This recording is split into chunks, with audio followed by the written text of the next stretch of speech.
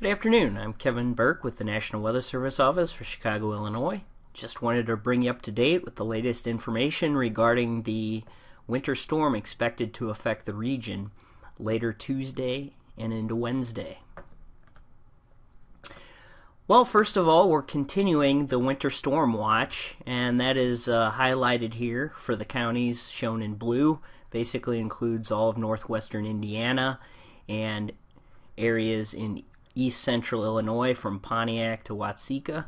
Includes also Kankakee County. And in these areas we could see in excess of 6 inches of snow between late tomorrow afternoon and into Wednesday morning. Also potential blowing snow as well, especially Tuesday night and Wednesday as winds pick up out of the north. Further to the north, including the Chicago and Rockford areas across northern Illinois, it will also be snowing, but slightly lighter amounts are expected. So here's the impacts. Basically snow, which could be moderate to heavy at times, especially Tuesday night, and pretty much the heaviest again is going to primarily be south of I-80, especially to northwest Indiana and east central Illinois and points south from there. Again, the main timing looks like it's going to start across central portions of Illinois by early afternoon, and then it should move northward across most of northern Illinois and northwestern Indiana by very late afternoon or early Tuesday evening, with low visibilities and slick roads becoming a likelihood, especially during Tuesday evening. So snow and blowing snow will be an issue as well, especially later Tuesday night into Wednesday as winds pick up out of the north at about 15 to 25 miles an hour. And here's the current forecasted snow totals for the area.